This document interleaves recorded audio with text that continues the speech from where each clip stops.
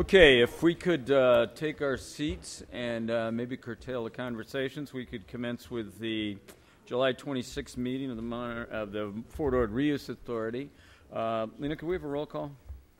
City of Carmel by the Sea, Mayor Burnett. City of Delray Oaks, Mayor Edelin. Here. City of Marina, Mayor Pro Tem O'Connell. Here. City of Marina, Councilmember Brown. Here. City of Monterey, Councilmember Selfridge. Monterey County Chair Potter. Here. Monterey County Supervisor Calcagno. Monterey County Supervisor Parker. Here. City of Pacific Grove, Councilmember Camp. Here. City of Salinas, Councilmember Lutz. Here. City of Sand City, Mayor Pendergrass. Here. City of Seaside, Mayor Backoffner. Here. City of Seaside, Councilmember Oglesby. Here. 17th Congressional District, Alec Arago. 15th State Senate District, Senator Blakesley. 27th State Assembly District, Nicole Charles. Here. University of California, Graham Bice. Here. California State University, Justin Wellner. Monterey Peninsula College, Dr. Garrison. Monterey Peninsula Unified School District, Dr. Shepard. Monterey Salinas Transit, Hunter Harvath. Transportation Agency of Monterey County, Todd Muck. Here. United States Army, Colonel Clark. Here. Fort Ord BRAC Office, Gail Youngblood. Here. Marina Coast Water District, Howard Gustafson. Chair Potter, you have a quorum. Thank you. Please join me in the pledge. Please begin. I pledge allegiance to the flag of the United States of America and to the republic for which it stands, one nation, under God, indivisible, with liberty and justice for all. Thank you. Before I go to Michael for announcements and correspondences and acknowledgments, I just want to note that we will, I suspect, lose a quorum around about 5:30. So, and we do have a closed session we need to address. So, if we could just keep that in mind as we move through today's items, I'd appreciate it. Michael? Yes, Chair Potter, members of the board, under acknowledgments, announcements, I think all of the members of the board should have received a copy of the letter a week or so ago from the United States Environmental Protection Agency. There was a follow-up letter that we received from the Department of Toxic Substances Control. There are also letters here that pertain to a couple of items on your desk having to do with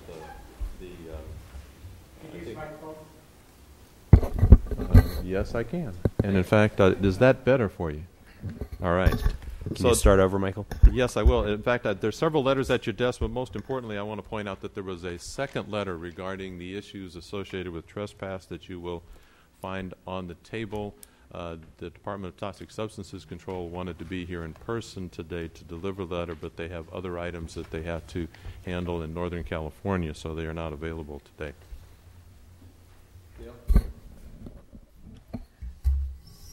I did, as the Army is an integral part of this cleanup process. In fact, the Army, US EPA, and the California Department of Toxic Substances Control are the signatories to the decision documents for the cleanup project that's addressed in these letters.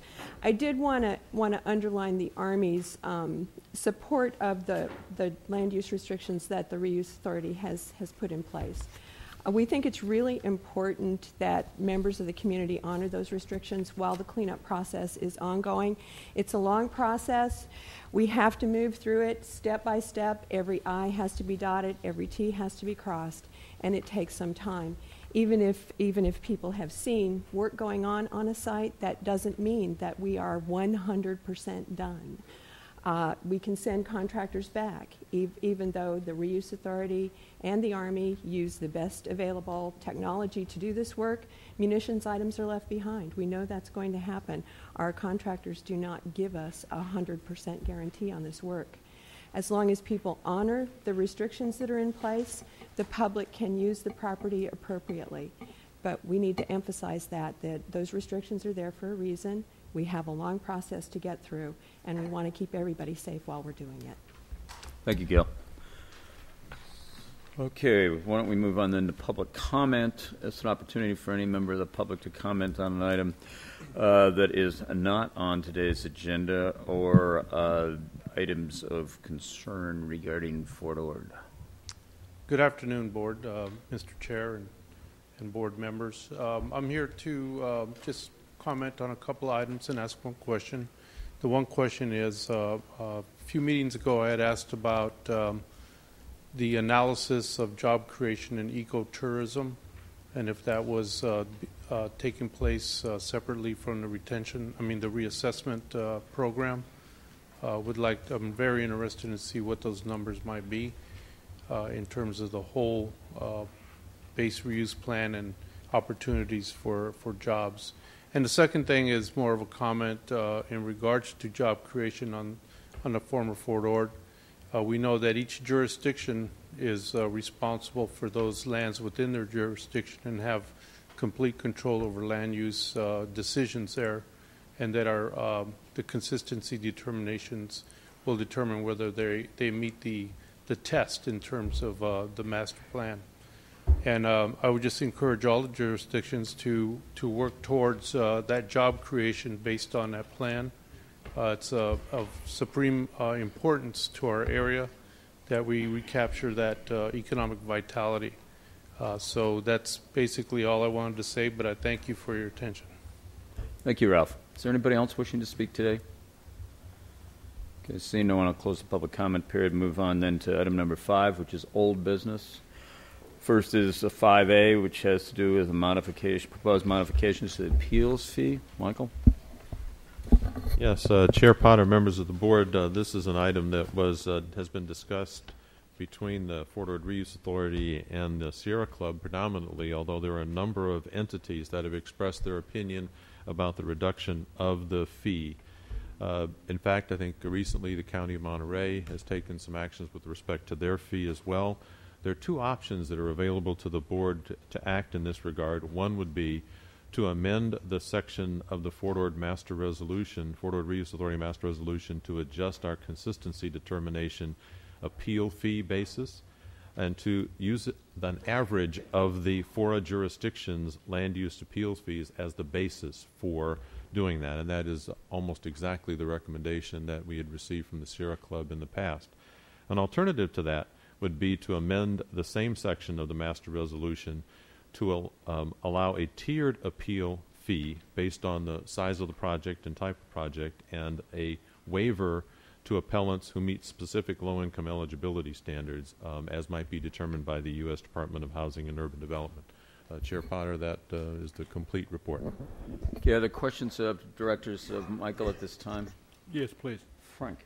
Relating to attachment A to 5A, I noticed in the proposed amendment it requires the person to actually pay the fee and then apply to get the money returned to him.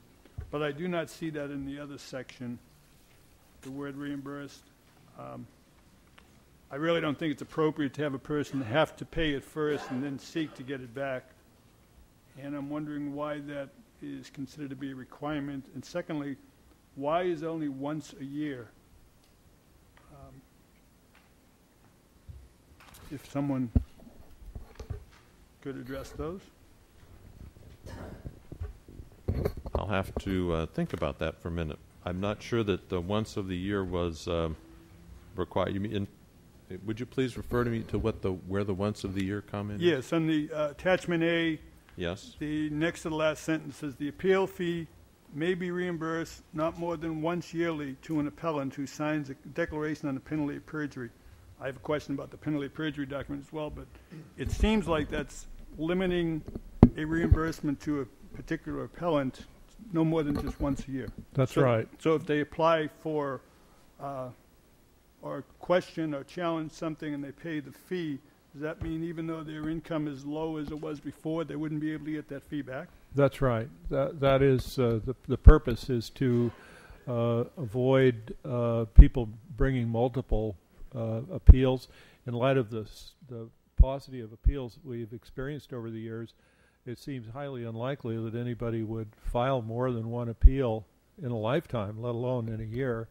And we've negotiated this with the Sierra Club, from whom this section originated, and concluded that it would be reasonable to limit somebody to the subsidized appeal only once a year.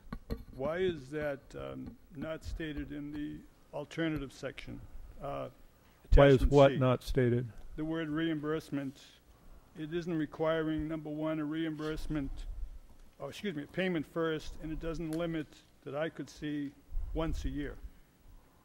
Well, I frankly don't recall. I don't recall why we did it that way. I'd have to go back and look at it. I'm sure when I do, I'll be able to recreate. But I think when we hear from the public, we'll probably get a response to that question. In the meantime, I'll have to go back and reread it.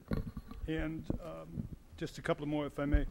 When you're referencing the very low income, are we talking about looking at an adjusted gross income of an individual, or are we looking at a gross income of an individual, or has that been determined? I went to the HUD section on the computer, and it gives 3 different ways of calculating or determining the income of an individual, one actually being the census over a 10-year period, the other one being the 1040 form, and there's another portion. Have we determined which of those 3 would be used? No, but we were, I think this particular standard is one that's used rather consistently throughout the public agencies in determining low, moderate, very low income, and the standards are set by Department of Housing and Urban Development. They regularly update those. It has to do with eligibility for affordable housing. It's the one standard we know that everyone seems to use consistently, and it does give a broader one for all of us to be able to use. So I think if you have a suggestion, I think all of us would be willing to use that, but the idea was to set a standard everyone would understand, that it's published regularly. Thank you. Thank you, Chair. Any other questions?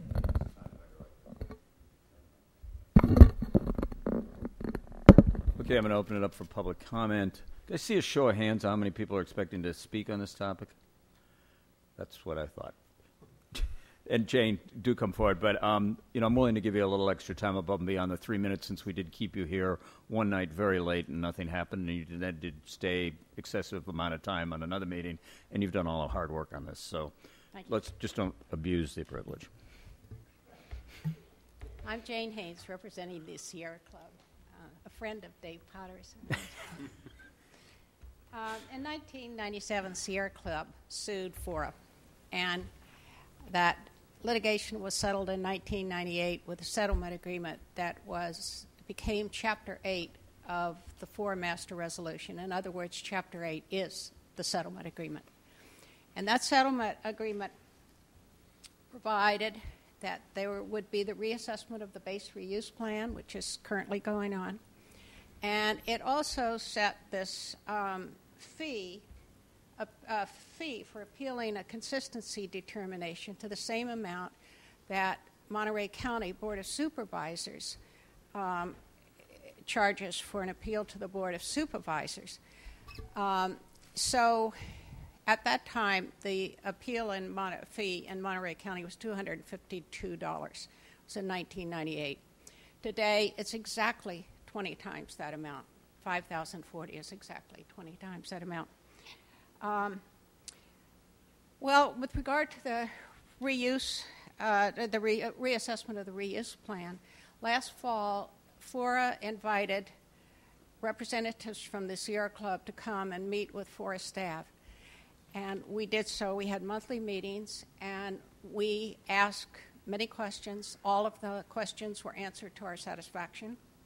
We requested documents. We got every document that we requested for promptly and completely. And when Assemblyman Monning asked our Sierra Club's opinion about FORA being extended, we unconditionally supported the extension of FORA. And about a month ago, a Sierra Club representative went to Sacramento and spoke to an assembly committee there in support of AB 1614. So in the letter, we wrote about the First Amendment. I want to make it clear that Sierra Club does not think that FORA, we do not think that FORA is violating the First Amendment. First Amendment says that no legislature can make a law that prohibits a citizen from petitioning the government for a redress of grievances.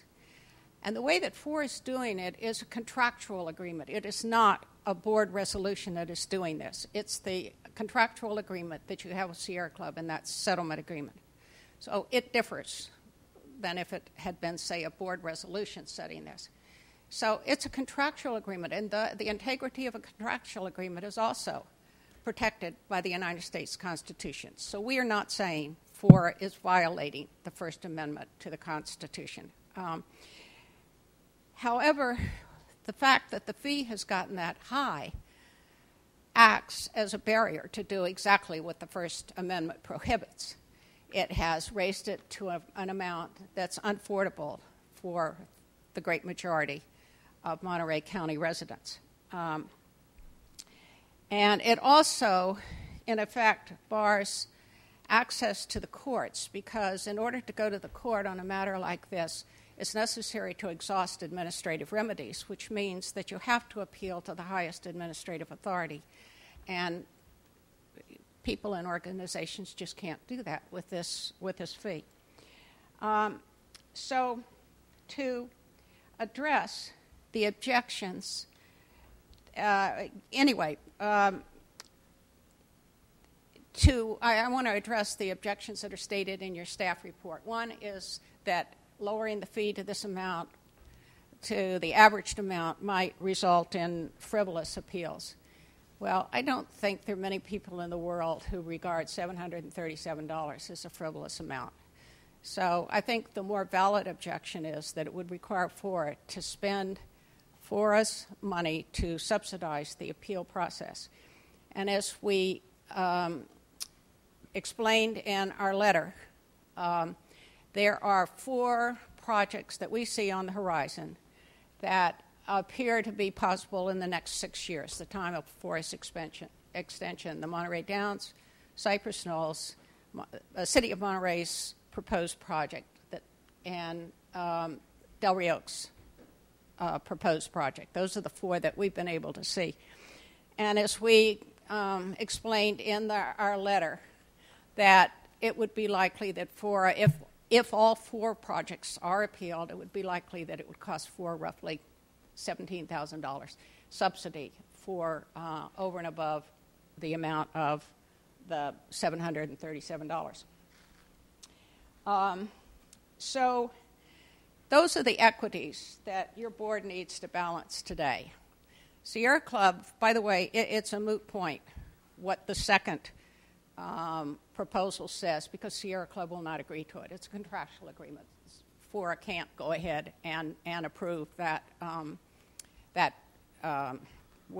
tiered fee increase, because we will not agree to it. This is a contract. But we would welcome, and we very much want, that fee reduced to an amount that makes it possible for citizens and organizations to file appeals in what is a principle of American democracy. Sierra Club has been reasonable with FORA, and now we're asking FORA to be reasonable with us. Thank you, Jane. Is there anybody else wishing to speak? All right, close the public comment period, bring it back to the board for discussion. Board members, your preference? I guess I might just tee this up from my point of view, and that is that the easiest and the cheapest way to get something appealed is to go find one of us directors to appeal something. It doesn't cost anything. That's pretty damn affordable, and based on the diversity of this membership, I think you could find somebody that would have an interest in just about anything that the public might be interested in.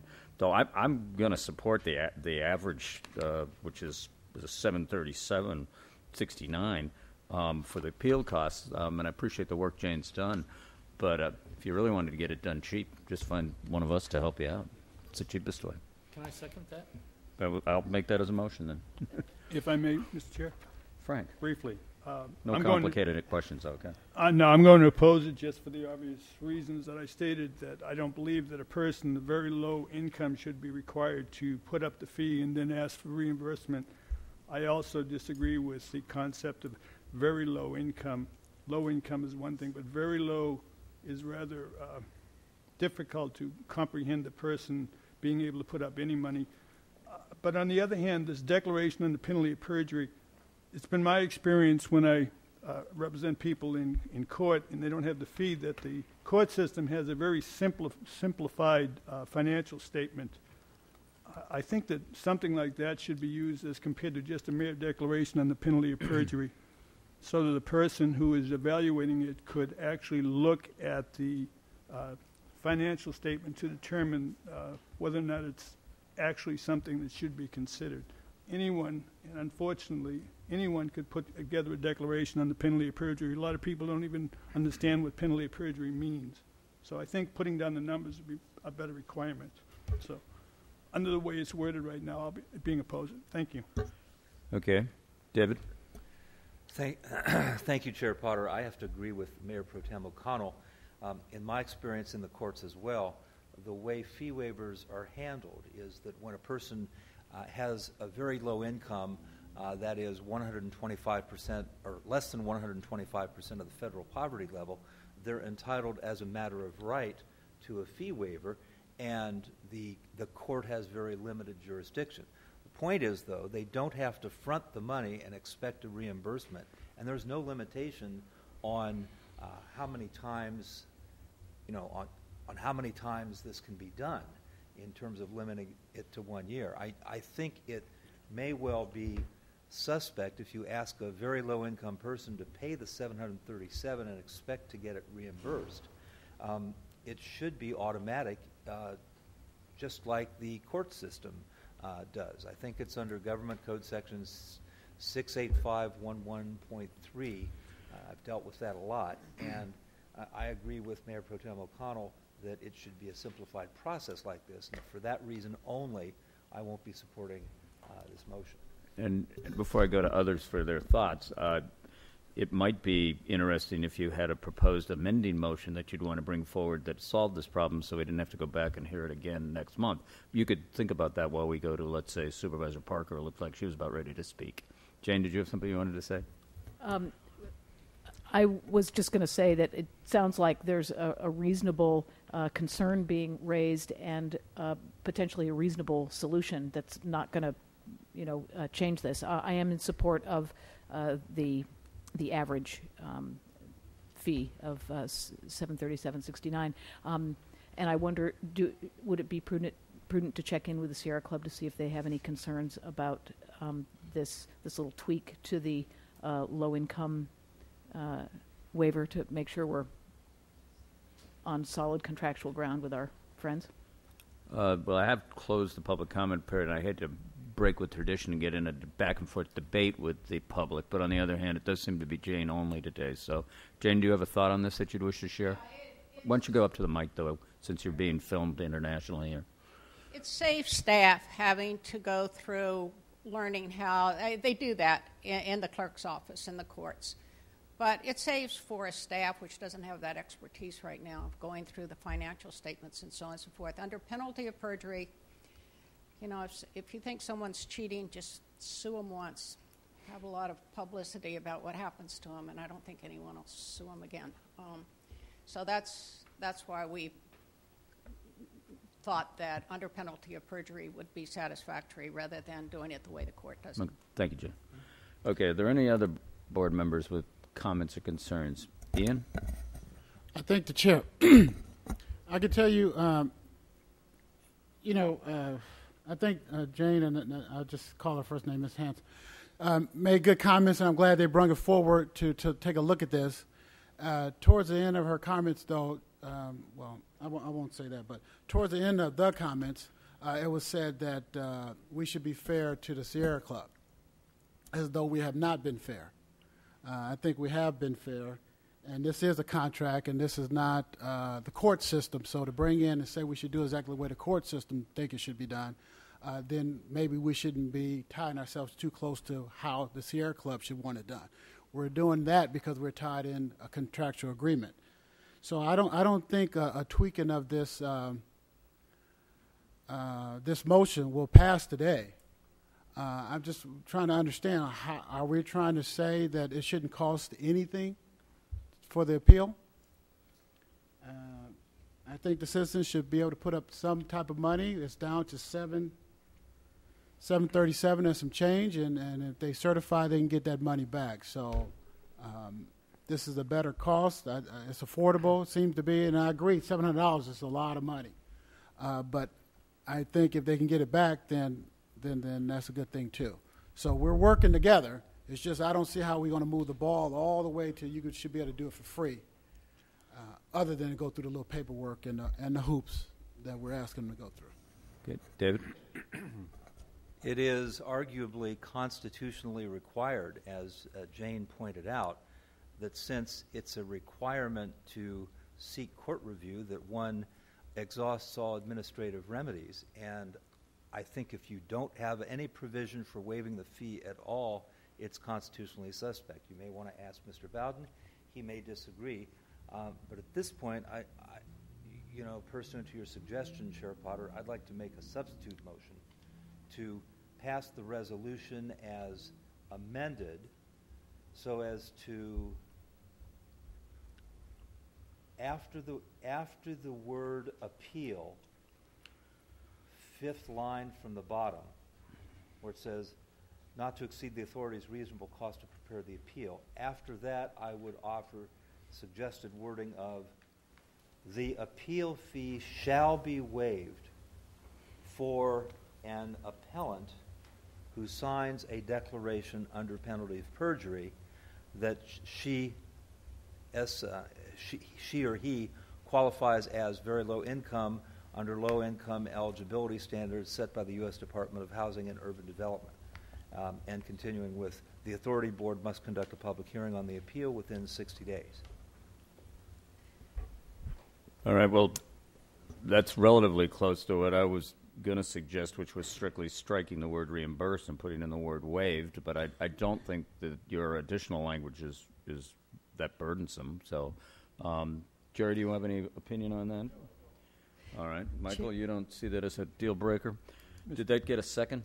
Chair, I'll second it, but I have a question surprise. first. Are you deleting the once yearly? Yes. Okay, second. Okay, discussion on the new motion, which is a substitute motion, which would take precedent over the main motion. Ian? Chair, I believe that won't pass today. Forecasting where you might be voting. Director Lutz. Chair, I just wanted to check. I realize that the seconder of the motion obviously agrees to the motion, but I think Mr. O'Connell brought up the idea of not having to sign the penalty of perjury. That seems a little convoluted to me when there's already something in place that's probably not necessary and indeed could be cumbersome. Wondered if I could just ask Mr. O'Connell about that. No, the document that the court uses, the simplified financial statement, is signed under penalty of perjury. I'm just saying that what this is saying is a declaration. A person could write out a declaration under penalty of perjury and not put any numbers in there to show what his income is, and you're sitting there reading it and you say, this person said, I don't have the funds, I don't have the money to pay this. Well, my answer to that is prove it. Give me something more than that. Okay. And I don't think this would require that the way it's worded. Okay, thanks for the clarification. Nicole? Yeah, I just have a question. So was the motion that was made, was it made as an amendment to your motion? It was a substitute motion. Can you tell me what that motion is? Just again, is it the tiered approach or the 737 approach with that amendment? Mr. Brown, the maker of the motion. It's the 737 approach with some modification as to under what circumstances that fee may be waived to a person who meets the financial criteria. Okay. Thank you. Okay, Jerry? Just a legal question. I'm a little confused about, are we legally required to waive for very low-income personnel any fee for the appeal? Are we required to do that, or are we just doing that out of the goodness of our hearts? Well, no, you're not required to do that, but I don't think it's accurate to characterize this as out of the goodness of your heart. It's a policy question as to how far the board feels it should go to accommodate its procedures to people who cannot afford substantial appeal fees. And let me just state again, this is much debate about nothing, because you can get it done for nothing by getting a director to appeal the item. So we're just kind of talking ourselves in circles here. I don't know when we have a little bit of a short fuse on our time limit today. Ian? And I'm gonna take your lead on that, and and I won't waste staff time by bringing this back, but I would say now we're talking about 737 is substantial. We just had our attorney say that's substantial. You know, why did we have this policy at 737 if we're going to allow, if we think it's cumbersome to the average citizen? And I mean average citizen's the one that couldn't afford it. Of course, if you can afford it, it doesn't make a difference. But now that you put it like that, we're on the record of saying it's cumbersome, then why pay? But it is based on the average. Having thrown out the high and thrown out the low, it is the average. So it is the norm then county-wide. So, okay, we have a motion. We have a second. We've had extensive discussion. All those in favor of the motion say aye. Aye. Aye. Opposed? Thank you. Well done. Thank you, Ian. Okay, moving on then to 5B, which is the consideration of an appropriate records retention policy. Michael? I think Robert Norris is going to handle this one. Robert? In May, the board requested that we schedule a discussion regarding the establishment of a records retention policy, and staff was charged with going out and looking at what was available. We looked at the current records retention policies of local and regional organizations, and this item has been scheduled to, in response to that direction. Basically, coming from the California Government Code, we looked at an attempt to follow the trend. Initially, that was the Freedom of Information Act, and that morphed into sort of the Individual Privacy Act, and following that was basically a adaptation of the State Administrative Manual and also the California Acquisitions Manual regarding property. The bottom line is that these documents and legislation attempted to provide direction for administrative, fiscal, or legal records and communications. We surveyed essentially the records of almost 45 agencies, and we have that survey indicated in the report. We looked at specifically email, since that was the hot button, and we looked at 18 email retention policies from agencies across the state, and including the records retention policies of the cities of Monterey, Delray Oaks, Salinas Valley Waste Authority, and the Monterey Bay United Air Pollution Control Agency. To get to the recommendation that we're making today. A recommendation basically attempts to focus on the categories of records that are within FORA's operational purview. And attachment B is an effort to codify that into a policy, and attachment A is an effort to codify that into a policy, and attachment B lists the records request to date that we're been asked to respond to, and that supports the second recommendation for additional authorization to expend money for resources or to compensate staff for overtime directed in support of records request activity. We've had almost 51 requests and more coming in each day, and that's been almost 300 hours of time from various staff associated with it. So our recommendation request today is that the board review and adopt a records retention policy for the Fort Ord Reuse Authority, and to authorize FORA staff to expend up to $15,000 for additional resources to respond to the unanticipated volume and bringing our records into retention policy compliance. Thank you, Robert. Are there any questions of Robert by board members at this time? Just one, Mr. Chair, if I may.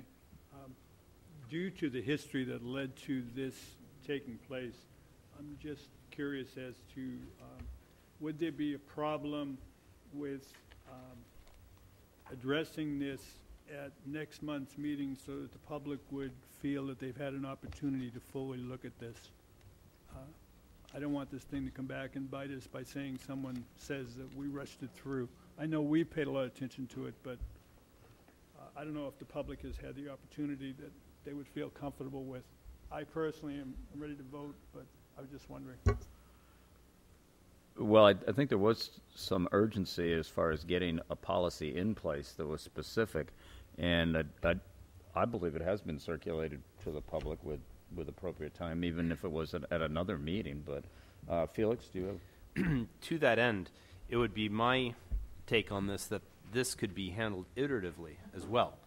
So we could put this in place and see how it works. Hopefully it works well, because I think a lot of minds have been thinking about this and looking at how other agencies deal with it. But if we find that it's weak in any way, it would seem to me that we can come back and revisit it and improve it in the future fairly easily. And you are right, it is a document that could be amended at any time.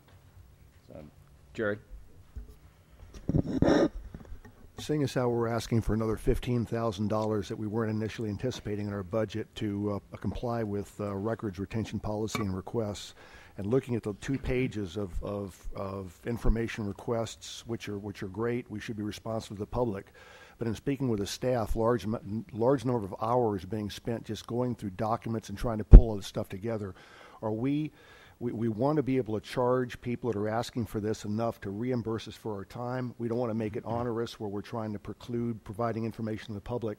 Are we charging what we need to charge to the public when they ask us for information here to be able to recoup our costs? Yeah. No, we're not, and nor may we. We're not permitted to charge for staff time, however onerous that or burdensome the request may be. The Public Records Act does not permit a government agency to charge for staff time. Other question? I do want to add, though, that's part of the answer. There is another part of the answer that you should know, is that we've always had a policy of charging for certain materials that are reproduced. So there's a certain charge per copy, a certain charge for CDs. When we make them, if it's possible, we provide those files electronically so that we don't have to charge, but by and large, when people ask for specific paper copies or specific, we do charge for those. But for our time, no. Jane.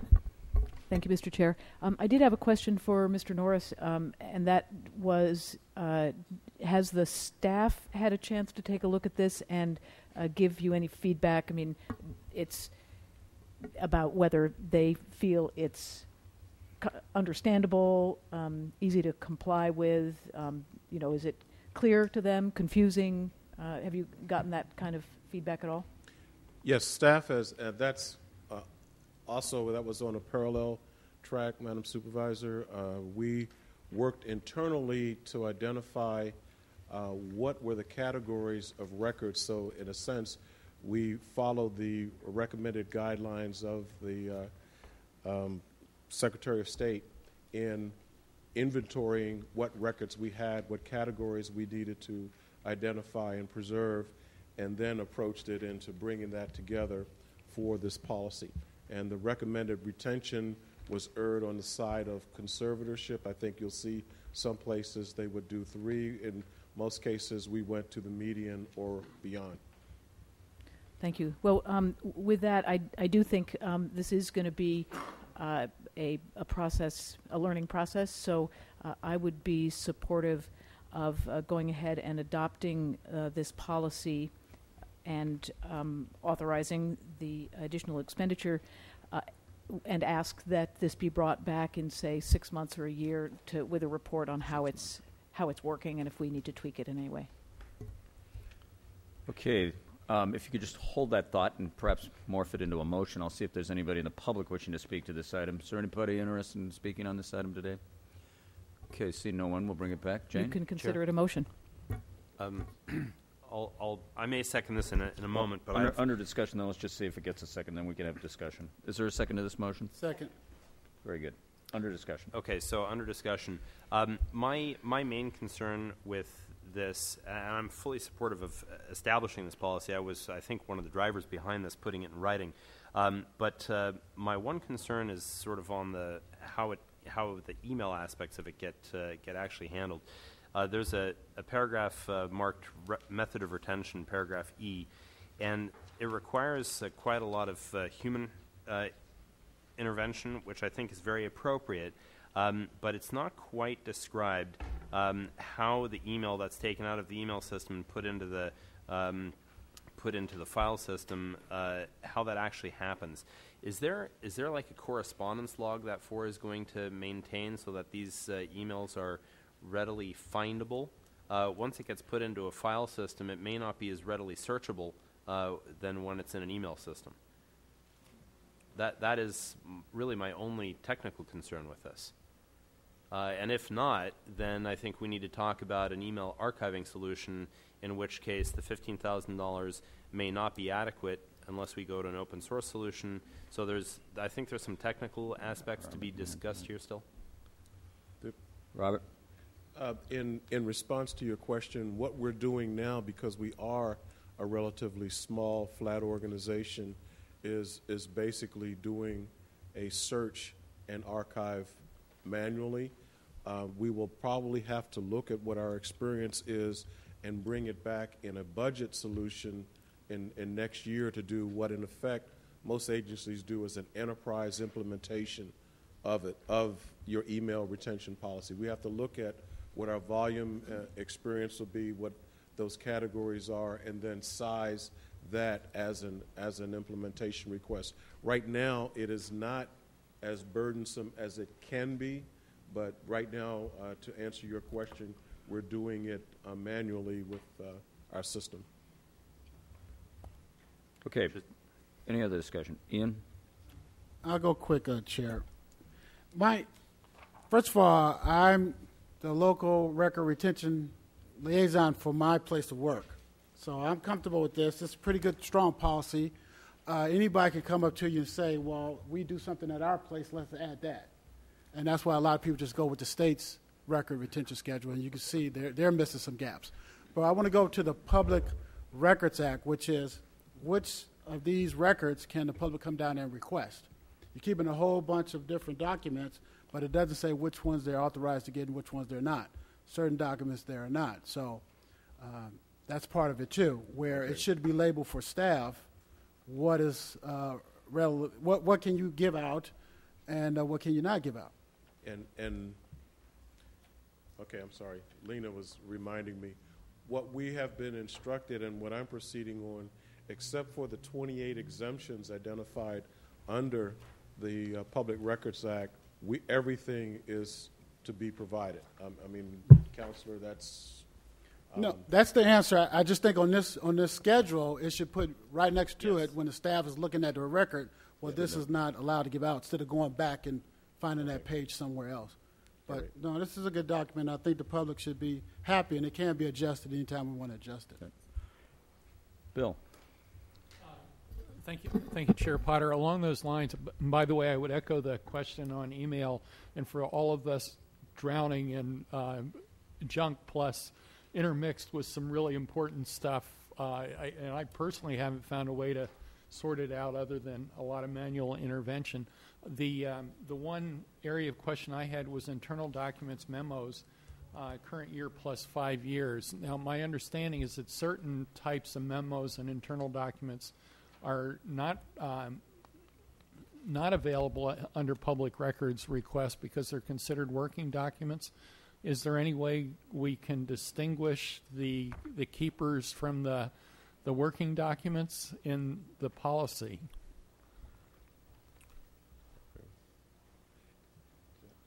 I think that's a question. All right. Robert, did you hear the question? Okay, as I understand your question, what we've anticipated is that the authors of or keepers of that information, if a question comes up right now, Member Kemp, we have to review it and answer that.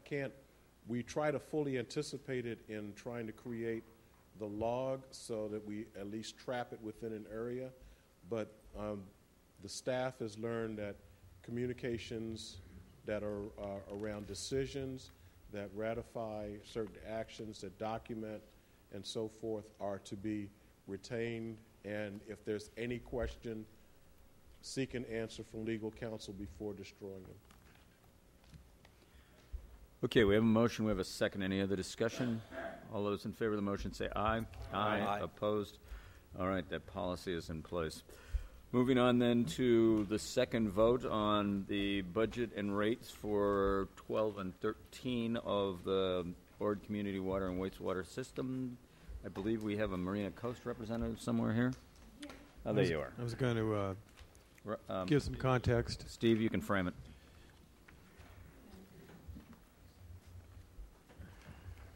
If I can find my glasses. It's getting that way. Members of the board, this is a second vote on this item, and I just wanted to give a brief overview of actions that the board took at the last meeting during the first vote. The vote was a plurality in favor, but as it did not receive a unanimous consent, it comes back for a second vote. The board did add language to the previous staff recommendation, although it was taken from the body of the previous staff report where staff recommended the addition of the following language: no additional Ord community resources should be used to further the regional desalination project unless expressly authorized by the FORA board. So that was added to the motion and would be included tonight as well. The board also, you'll see under discussion, under the July 26 agenda number 5C item in the staff report, additional 5 points that the board asked be included in the rationale behind the decision to be made, and they go to some extent what I just read out and the actual approval of the resolutions, etc. But to the extent that FORA has direct control over some of these items, I would direct your attention to number 3, that we were directed to have the Water Wastewater Oversight Committee, which is a FORA committee, to look at future capital improvement projects to ensure that expenditures are facilitating new development as it occurs in an appropriate manner.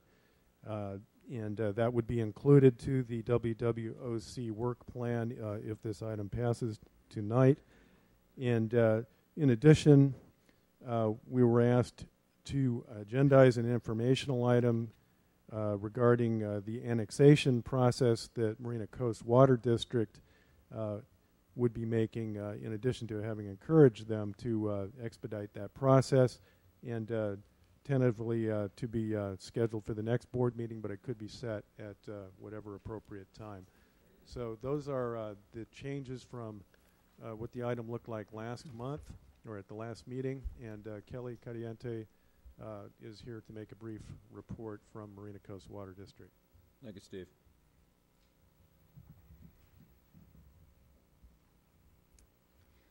Chair Potter, members of the board, thank you for the opportunity to come back and give some brief explanations to some of the, and responses to some of the questions and concerns that were brought up at last board meeting on July 13th. With regards to rates, there was a question or statement made about the number of protests needed for the rate increase to be stopped or not happened. We issued the mailing in April 2011, and we reported last year that the district received 553 protests prior to the joint hearing that we had last year.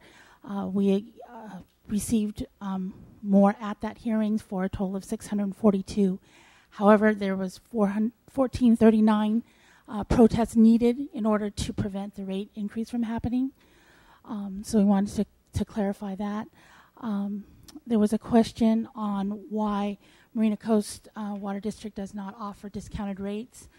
And I had explained previously that as a public nonprofit, using public funds, we can't subsidize other people's rates like a privately held utility such as AT&T or PG&E. Here in this area, no public utility has discounted rates for water. Seaside Municipal does not. Soquel Creek does not. Castroville does not. All public held entities cannot subsidize rates with other users' fees. So that's the reason why Marina Coast does not either. MRWPCA does not for the treatment of the sewer either. One other thing we wanted to clarify on the monthly water rate comparison is that this is based on 13 HCF. That is, we have to apply that to everyone's rates. So if your use isn't 13 HCF, that's Marina Coast average use amount. And so when you apply that even amount of water to each rate, this is what you come up with. So if we came up and used a different amount, HCF 5 or 2 or whatever, yes, those amounts would change, but it's based on the constant use for our district. Also, of the users who pay the capital surcharges, where were they located? That was one of the questions brought before the board by the public, and these are basically all the users or connections made after 2005. So you're looking at the Dunes development here and the new development for CSUMB or the Army. But there's approximately 325 capital surcharge that are assessed a capital surcharge. Concerns were raised regarding Preston Park having to pay rate increases when they their system they felt was not old, but they're having to pay rate increases to cover an aging system. They are connected to the aging system, and so they would also be responsible to help fund it or the repairs of it. In relation to expenditures, one of the concerns was raised about our staffing levels, and we did reply that we do run a lean machine, so to speak. That if you compare it to other water districts that of our size, that we do a great deal with the staff that we have. The board of Marina Coast asked for a reorganization, and we have eliminated 3 management positions and a staff position over the past year. So Marina's staff and board is very conscientious about their staffing levels and trying to provide the service at the most reasonable cost. As far as the 2% personnel cost adjustment that's budgeted, we're just reiterating that it is not a COLA, and it's just an allowance so that we can, or our board, if they so choose, can implement part of the compensation study that's to be completed early on this fiscal year. And it is similar to the action that was taken by the FORA board last fiscal year for their staff. So it's very similar to taking that action. There was a request to remove a CIP project which tied the regional project to the potable system, and that has been removed. And then there was a question on the reserve footnote regarding the $7.6 million loan from Ward Water to the regional project, and we originally expected that to be reimbursed through project financing. If the project was going through, it would have already been reimbursed. So that was the question, and that's all I can speak to about that item. There was also a question on amount of dollars spent on consultants and attorneys by Marina Coast, and I'm going to need a little more detail on that request because the way that person posed it. So I can get back to that person. I'll have to find out from staff. Regarding the 5-year capital improvement plan, there was concern regarding the significant amount of CIP in the out years, and as we had stated before, that the district's plan's coordinated with the FORA plan, and that it's updated every year. So, you know, based on need or anticipated development of resources, that's when you know, those projects would take place. Also, our next rate study, which we are going through an RFP at this time,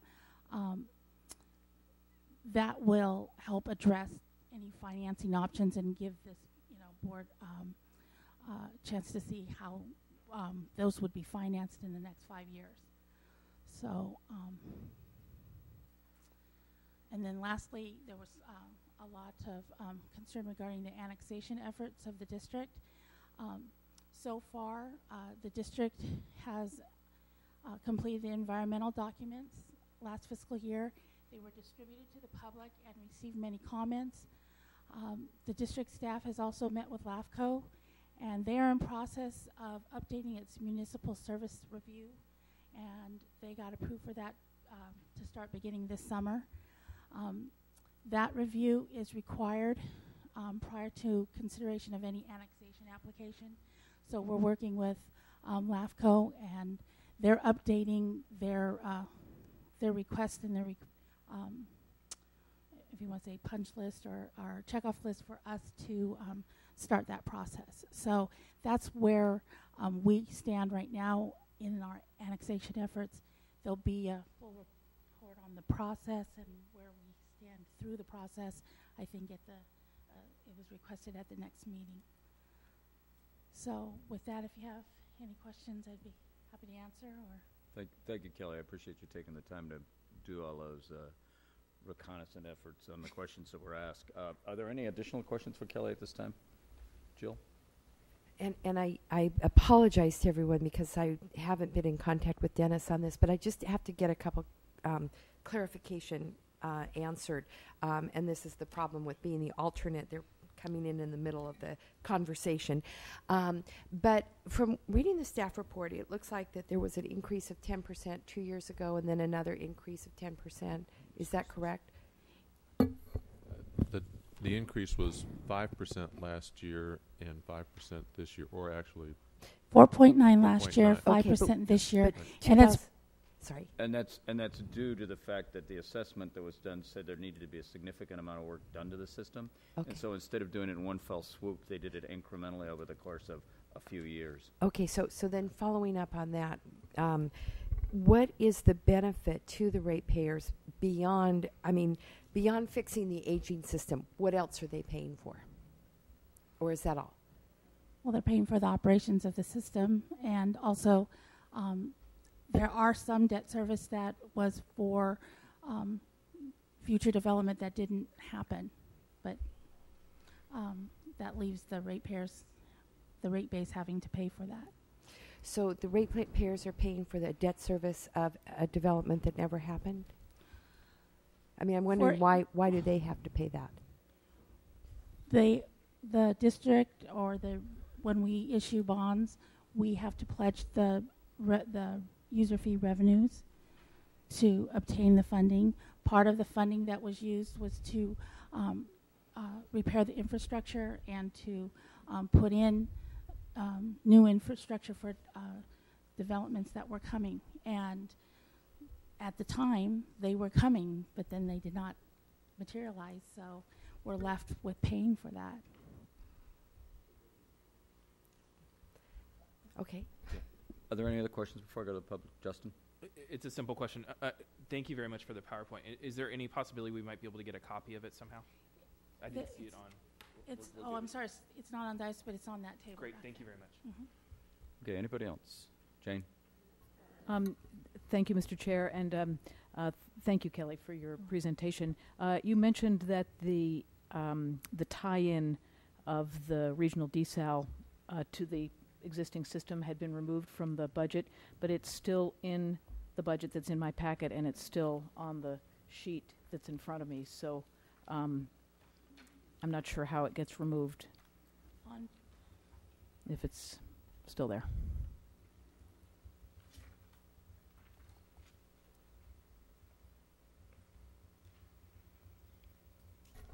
So on the sheet that's in front of us, it's the second page of budget. It's the capital improvements project summary sheet. It's the first thing on the list. Is it page 8? There are no numbers on the sheets that I have in front of me. Okay. Are you talking about the capital improvement plan? Okay. And not the budget. Thank you. Okay. Okay, why don't I see if there's anybody in the public wishing to speak to this item today? Denise Turley, Preston Park.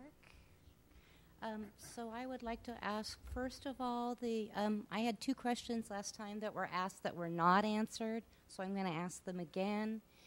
Yet this presentation is missing the chart that I specifically asked about. It was a chart with 3 lines. And there were 3 different colors, and I asked who specifically, or if you can't disclose, who, where specifically had the highest rate, the middle rate, the lower rate on that previous chart.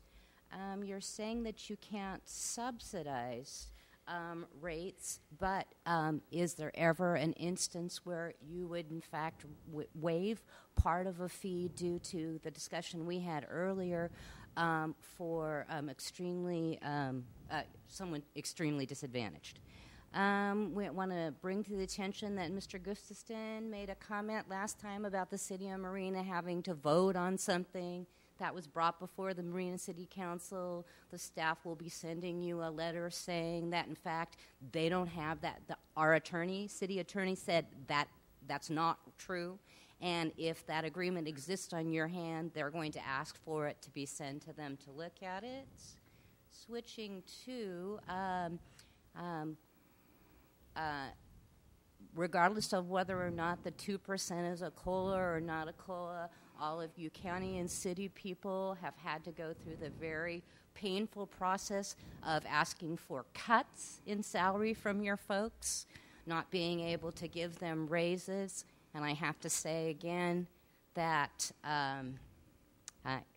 just shaking my head. Oversight means saying no when necessary. And in regards to the annexation, perhaps you need to vote no this time, and if annexation does move along this summer, then you can vote yes next year. Thank you. Thank you. Are there others wishing to speak? Okay, I'll bring it back to the board for discussion. Close the public comment period. Is there board direction? Nancy.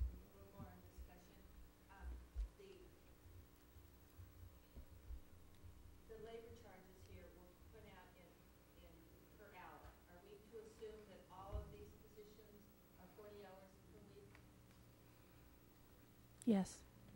Yes. Yes. And that's the billable hour. It's not the actual wage hourly rate. These are our billable hours. The rate schedule you have here.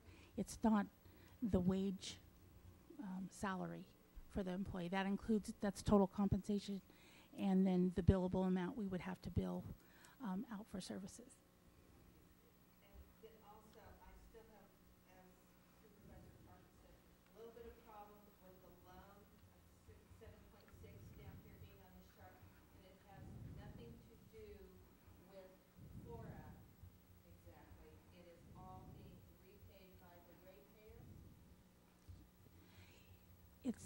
It's a loan from the Ord reserves to the regional project. Okay, so it is being paid by the ratepayers. Correct. Jerry?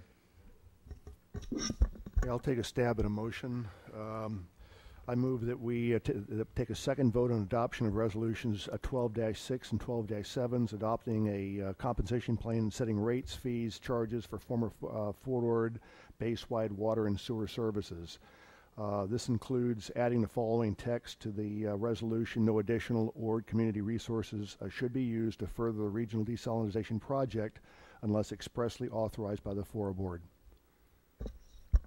Okay, we have a motion. Do we have a second to that? I'll second it. Discussion? Justin? First, I want to thank staff for adding that additional language in there and working with the FORA board, particularly in regards to the oversight committee and in regards to the capital improvement and looking at out years as well as annexation. That said, I did want to kind of provide some additional information that we didn't share last time. Our utilities folks had kind of estimated that the OR community, the increase of the rates would be about $220,000. That's what he had projected. And when that came to the university itself, as a ratepayer, we would be paying an additional $65K. And please know that while we respect that, we are at a very dire situation right now in the CSU. And we've taken unprecedented cuts, which is about to be about $1 million in the CSU in the last several years.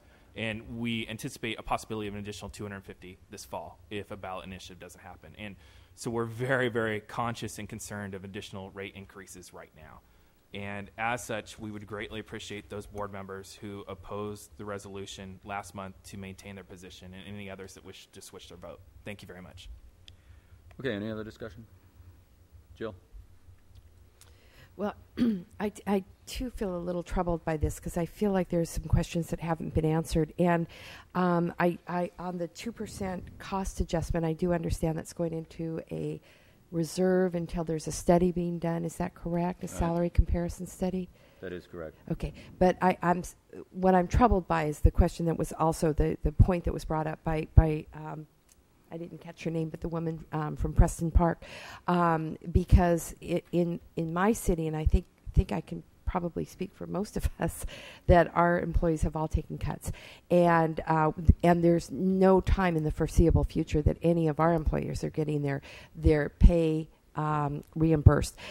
We've looked at this at the Salinas Valley Solid Waste Authority, looking at pay increases, and it's just, I think, very uncomfortable for any of us to be giving pay increases in one group when we can't give it to our own jurisdictions. So for the questions that I had, questions that others brought up, the impacts, and the fact that 642 protests were made, I think that's a pretty significant amount. When we look at, in our own city, when we're looking at maintenance and assessment districts, and we get, of course, we always get protests, but they're in the single-digit numbers. And when I'm seeing huge numbers like this, just uncomfortable, and would oppose the motion. I would like to clarify that out of those protests, 517 are all CSUMB. David. Thank you, Chair Potter. As Mayor Pro Tem O'Connell and I discussed last time, we hope that the board will not approve this as long as the board keeps giving the Marina Coast Water District increases every year. There will never, in my opinion, be annexation. Right now, not even every resident of the city of Marina gets to vote for the water district. And my understanding from when I was on the water board was the current directors want to keep it that way. When we were talking about this in 2001, and the discussion went something like this: well, I guess we'll have to finally do it when when FORA sunsets? Well, I guess if we keep agreeing to these water rate increases, they won't move on to annexation until 2025. I wish that those of you who supported it the last vote would reconsider. Consider Preston Park. Preston Park has new infrastructure, yet they're being charged for the infrastructure of the extra infrastructure costs of the rest of Fort Ord. Why? Because they don't get to vote. And this doesn't just affect Marina. It affects Seaside Highlands, for example, and unincorporated areas of the county as well. And so I would urge you to, those of you who voted for this, to please reconsider. Thank you. Okay, any other discussion or comments? Jane. Thank you, Mr. Chair. I've been struggling with this because I have great concern for existing users subsidizing future development with no mechanism for them to be repaid. And so I also understand the dilemma that Marina Coast Water District has been put in by needing to put pipe down when roads were being built so they didn't have to go back and dig the road up later to put their pipes down, which is why I really want the Wastewater Oversight Committee to look at those out years and help us be a little more thoughtful so we don't put Marina Coast in this position.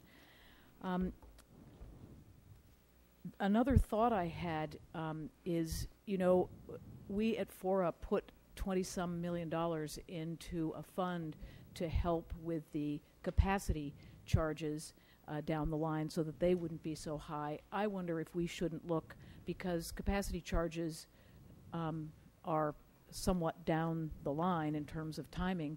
I wonder if we shouldn't look at that allocation of $20-some million and see if there isn't a way to help offset the costs that the current ratepayers are having to bear for the infrastructure that really gives them no direct benefit.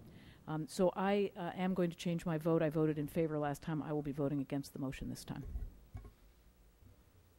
Any other discussion? Director Edelin mentioned that he was under the impression that at the previous vote, the 2% set aside had been deleted. I don't know if that's correct or not. At the last meeting, unless I'm fantasizing about it, I made a motion that included the 2% set aside, and the motion did not carry, and Director Bachhoffner made the same motion without the 2%, and it passed. Right? Wasn't that the way it went? I think I made those comments as to whether it passed or not. I don't recall. And it's too bad that we don't have the minutes from that meeting to refresh our memory. I don't remember either.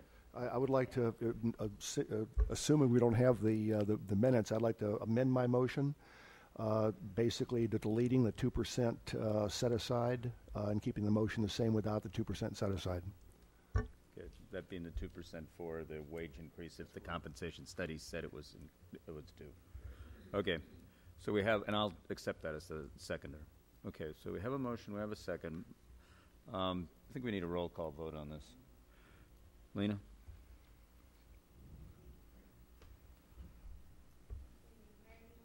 Aye. Mayor Pro Tem O'Connell? No. Councilmember Brown? No. Councilmember Salter? No. Chair Potter? Aye. Supervisor Parker? No. Councilmember Camp? Aye. Councilmember Luce? No. Mayor Pendergrass? No. Mayor Bachhoffner? No. Councilmember Oglesby? No. 3 no's or 8. So the motion fails. The budget is not approved and will need to be brought back at a subsequent meeting in another form, because they'll need a budget at some point. Okay, and I think the comments made are such that if staff can get those comments made in writing to Marina Coast. I know we have representation here, but I think we want to make sure they understand what the issues are as they go back to try to redress the budget. Okay, we now move on then to 5B, which is the second vote on the denial of the tort claim by Keep Fort Wild. Sherry, where did you go?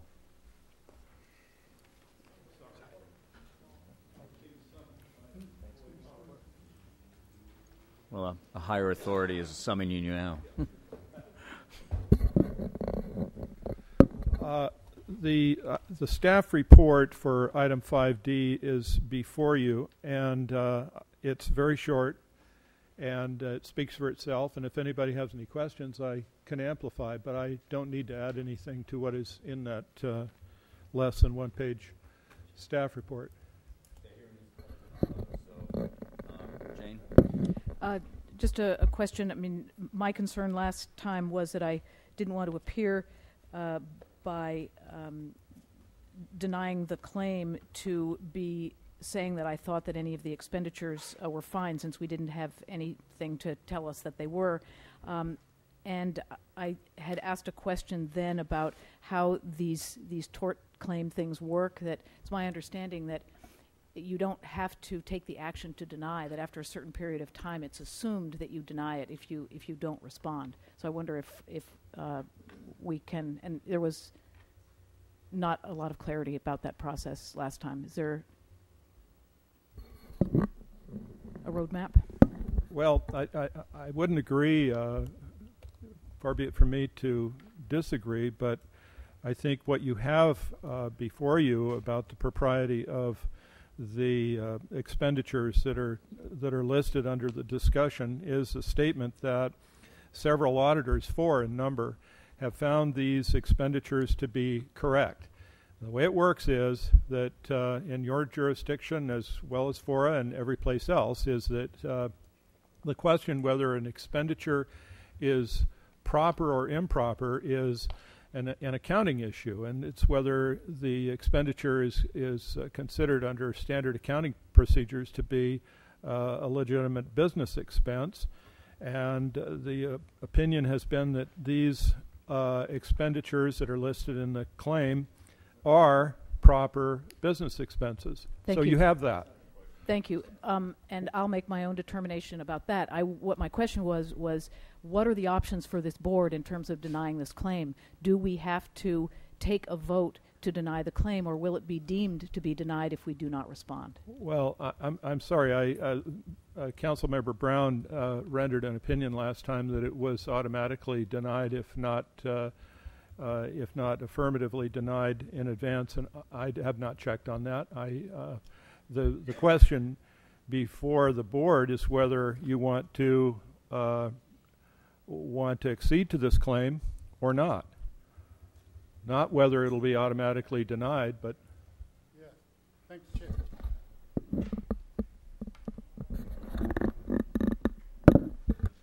Okay. This is the second vote. I don't think the subject matter's changed, nor the questions around it. It would seem appropriate then if we had a motion of some sort. That would be a help. It's a second vote. Previous motion was to deny the claim. Do we have a motion to that effect? Yeah, I move we deny the claim submitted by the Keep Fort Wild on June 8th, 2012. Do we have a second? Second. Okay, we have a motion and a second. All those in favor say aye. Aye. Those Aye. opposed? Okay, we have Lutz and Parker dissenting. Okay, briefly on item 6A, the FORA reimbursement policy. If anybody in the public's really not interested in this issue, you could probably start moving out of the room because we have a closed session immediately after this item. We have an executive officer. Oh, that's right. We're going to the other room. You're right. My mistake. Right. No, that's it. Okay, members of the board, on item 6A, one way of looking at the previous issue and this issue is to make a distinction between the policy aspects of an overall expense reimbursement policy and the previous action taken by the executive committee and confirmed by the board regarding the appointing of a forensic auditor and creation of an ad hoc committee that will be looking at the specifics of the expense reimbursements. So if we can make that distinction between specific actions that will be reviewed in great detail regarding the appropriateness or even legality of any previous expenditures, that will take place in a different forum. But in terms of actually putting together a FORA expense reimbursement policy, which was requested by the executive committee, I've laid out a protocol, a process by which we could begin to add that to a work plan and do that work. And just to summarize the recommendation, what we would be doing would be adding a line item essentially into the forensic and annual audit contracts that would allow for review of a FORA expense reimbursement policy.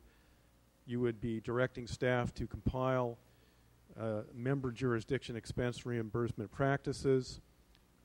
We would bring that back to the ad hoc subcommittee and finance committee to review those practices and get direction regarding the development of a revised expense reimbursement policy. And ultimately, I am suggesting that we also have that draft policy reviewed by the forensic and annual auditors so that we can get a second and even third opinion, and ultimately bring the policy back to the board for approval. So that would be the protocol that is suggested for the policy side of the expense reimbursement practices. And I just go through a series of ways of looking at the kinds of information that we would be analyzing and the kinds of decision-making processes that one would go through to look at different types of expenses, the types of distinctions that are made. I can answer any questions regarding that. Are there any questions by directors of Steve well. at this time? Okay, is there anybody in the public wishing to speak to this item? Can I bring it back to the board? Board, your preference?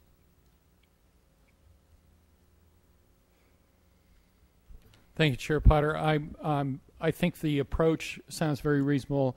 Mayor Edelin and I have been in touch with forensic auditors and are seeking their inputs, leading to ideally a letter of engagement in the very near future. Procedurally, we're going to have to ask a few questions about how to actually commit the dollars. But we've talked to a couple people who sound like they're very, very competent, understand these kinds of issues very well, really understand the interaction between both the expense policies themselves and the business controls that are required to implement them, and would likely have recommendations as a result of their audit. And ideally, we would then take those recommendations, implement them in policies that are suitable to the board. So that would be kind of the approach that I would personally endorse, and I think that's consistent with what we have in front of us at the moment. Sounds like a motion to me. And I'm very pleased to see that your own report of your demise did not come to fruition. You're actually here with us again and will be for a while. Congratulations. Glad to see wisdom prevailed. So we have a motion by Kemp, seconded by Parker. Any other discussion? All those in favor say aye. Aye. Opposed? Okay, Executive Officer's report briefly. Chair Potter, members of the board, there's just one item here. Lena Spillman has done an excellent job in communicating with the board about the fact that there's a new procedure that would permit members of the public to submit comments to the FORA board members. I know many of you use your personal email for certain items, and so we've set up a special way to do that. It's called board@fora.org, and that's not B-O-R-E-D, it's B-O-A-R-D. At FORA.org. That would allow members of the public to communicate with the members of the board, and we think this would facilitate some of the questions that we are sometimes getting at staff with then a request to then forward it to the board, and I know sometimes that can be onerous for all of you, and so this would not increase the amount of communications, but it would make it simpler for the board. Jane? Not a question, but a comment and thanks. I noticed that we did receive a couple of letters in the last week or so, kind of following this pattern, and I really appreciated being able to see those, before the meeting and all of that. So thank you. Are there any director reports at this time? Okay, we are going into closed session. Council, would you report the reason why we're going into closed session? Then I'll ask if there's any public comment on those issues. The reasons are listed under item 9 in the agenda, namely consultation with legal counsel about 3 pending lawsuits, the 2 Keep Fort Ord Wild lawsuits and the new City of Marina versus FORA pertaining to Preston Park, and secondly, a conference with legal counsel on anticipated litigation, 2 cases. Any of these items before we go into closed? Yes, see no one. We will go into closed session, and I was wrong. We apparently are going to the closet across the hall. Chair, just we're going to the FORA conference room so that but I did want to note for the representatives from Marina with respect to these items, 1 does include Marina, so we would ask the board if we would take the 4 items that would be non-Marina items first, so that would be facilitate the participation of Marina reps. Remembering we have limited time. Yes.